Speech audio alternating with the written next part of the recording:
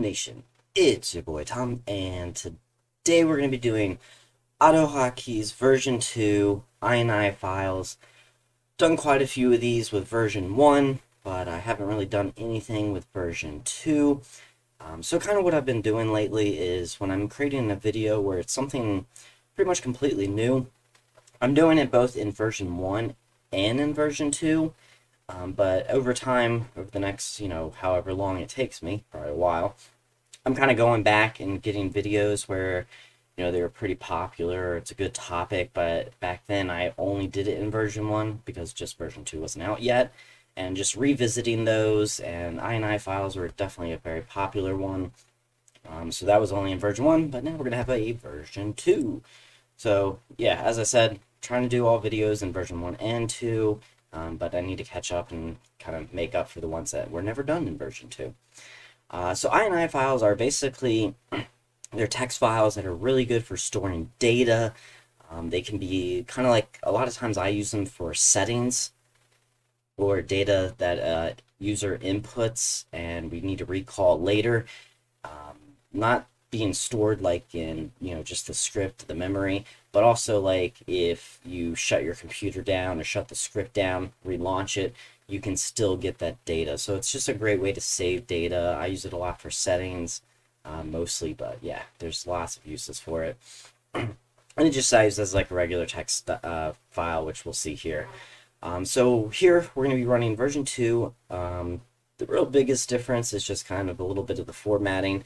Everything's going to be inside the curly brackets because it's a function. Where in version 1, I wouldn't really technically need these. I would just put a return down here and I'd be fine. But after that, it's pretty straightforward. The first one we need to do is write. So that's just iniwrite. Here is the data we want.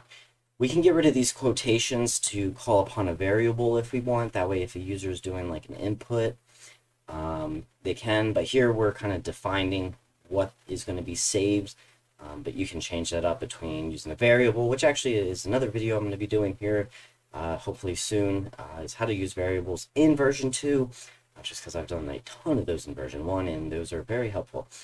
But here we're just going to do two writes. We're just going to save the text blue, the text red, the location of where we're going to save it. Once again, this is kind of built into the script, but you can also create a variable here without the quotation marks in case you want the user to define where they want to save it. I'm just saving it to my desktop. What's it called? It's just called myfile.ini. To make sure it's called an ini file, it just makes it easier. And then down here, we got two things here. We're going to do colors. That's kind of like our category, if you will, and then our key, which is just simply, I'm just putting 1 and 2. Obviously, you should be a little bit more detailed than what I'm doing here, but this is just an example. I scrolled over by accident. And you'll understand this a little bit better here once I create the file. So on my desktop, I actually do not have this ini file. Something that's really cool is when this script first runs and I do the write, if it sees that this file does not exist, it's actually just going to go ahead and create it. So let's actually go ahead and do that now. Let me find, what's this called? Test 3. So as you see, it's asking what I want to run. We're just going to run version 2. I know my version 2 is a little outdated. I haven't updated in a bit. Let's see. Okay, we are running. So I'm going to go ahead. I'm going to press F1. Now, obviously, you're not really going to see what happened, anything there. You can put a message box if you want it. But here on my desktop is now this file. So an ini file is basically just a blank-looking page with a little gearbox right there. If you hover over it, it says the type of file is the configuration settings. So that's great. We're going to open that in Notepad. And there you go. So as you see up here in the little brackets, it's putting the word colors. And this is basically just in that category, we got color 1 is blue, color 2 is red. So as you can see right here, that does that. Another cool thing too is let's add another one here and create a new category. We'll name it name. Why not? We'll save that, and the cool thing is you can, because it's in a new category, you can use 1 as the key again, so it doesn't really matter. And here we're going to write tab nation. So let's rerun that so we got the updated code. Yep. Okay, I'm going to go ahead and press F1. Gotta close that down real quick. Let's reopen that. And there we go. So as you see, even though there's one called 1 and 1 here, that's fine because they're in different categories. So it's still going to know. It's going to look at which section to go to first, then grab whatever data is in that field that you're requesting, which we're going to show you now. So pretty easy. Even though this file was already created, it was able to add new stuff to it, which is great. So it can edit the existing files. So now we need to retrieve that data. So here we're doing F2, put it in curly brackets, value, that's the variable name, just change it to whatever you want. Obviously be more descriptive than I am. And we're going to do an iniread. And basically what you're doing is same thing for the most part, just a little different formatting. Inside the parentheses here, quotations, put where the file is, what it's called, .ini, and then what information you're trying to catch. So we're going to go with colors, and we're looking for number 1. So the one we wrote up here, which was blue. And then just use it however you need. We're just going to do a message box for this video. The value is, and then value. Obviously, you can change this variable name to whatever you want. All right, let's push F2. And there we go. The value is blue, which is correct, as you can see up here. I know you can't see my mouse very well on the screen, but I'm pointing at the word blue in the right file. But yeah, and you can do, if statements, maybe you have a setting, dark mode, for example.